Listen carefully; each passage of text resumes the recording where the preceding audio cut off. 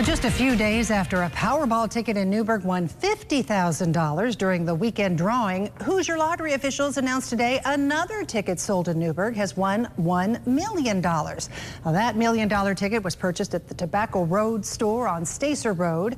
But once again, there was no big jackpot winner, and the Powerball rolled over, this time bringing the prize to $1.73 billion. That is the second largest prize in Powerball history.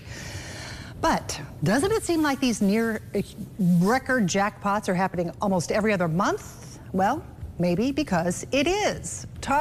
Joining us now to talk more about this is Sarah Taylor, the Executive Director for the Hoosier Lottery. Sarah, thanks so much for joining us. First up, 2 tickets sold in Newburgh, one $50,000, the other $1 million. Now, that may not be the big prize, but it's big enough. What are the odds of this happening in the same town? Well, I don't know the odds of that. I do know the odds of winning Powerball. So it is exciting, and we're looking forward to the winners claiming their prize. Yes, so they have not come forward yet, correct? The $1 million, they have not. Okay, well, we'll wait and watch for sure. Now, okay, so let's get to that $1 billion. We've seen the jackpot grow past the $1 billion mark several times this year, now getting close to near record territory for a second time. Why is this happening so often? Well, we did add an additional draw day to Powerball. So you may recall in its history it was $1, now it's $2. So you changed the game matrix, and then we've had the additional day, we've had sales, we've had population and players enjoying the games, and that's how it all kind of accrues. In addition, you have treasury bonds and interest rates that also play a role in how we estimate the sales and the jackpot.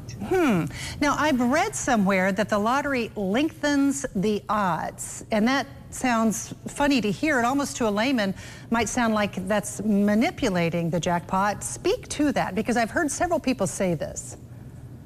Well, anytime you make a game change, you can look at changing multiple pieces of the game, whether it's the number of balls, the price, the days of drawings, etc. But like I said, the most recent change was the addition of Monday draws. That'll be, I think, just about 2 years old.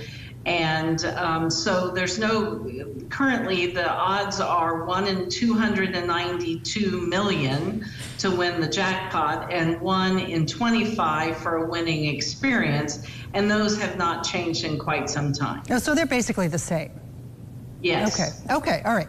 Well, so you mentioned that, what did you say, 1 in 200 million? Is that what you said? I always hear that, you know, you're more likely to be hit by lightning. Is that a good way to look at it?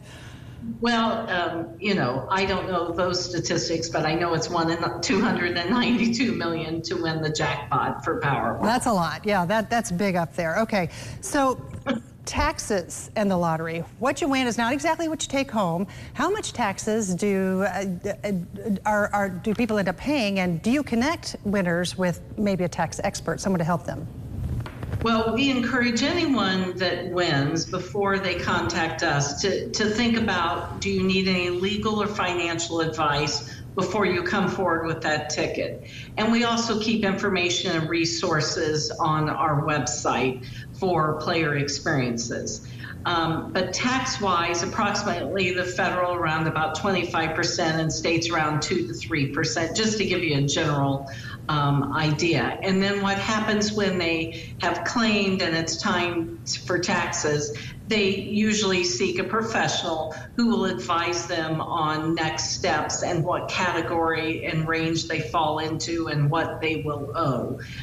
We just direct them to seek professional advice, since we're not able to give them direct financial or legal advice. Yeah, understandable. Okay, good advice though, for sure. And hopefully someone will get lucky enough. And of course, that's good advice for the $50,000 winner and the $1 million winner from our area. We're very excited about all that. Sarah Taylor, thanks so much for joining us. You're with the Hoosier Lottery. And don't forget, you can watch the Powerball drawing tonight on our sister station, the CW7, right after our 9 o'clock news. So stay tuned for that. Thank you, Sarah. Thank you. Have fun.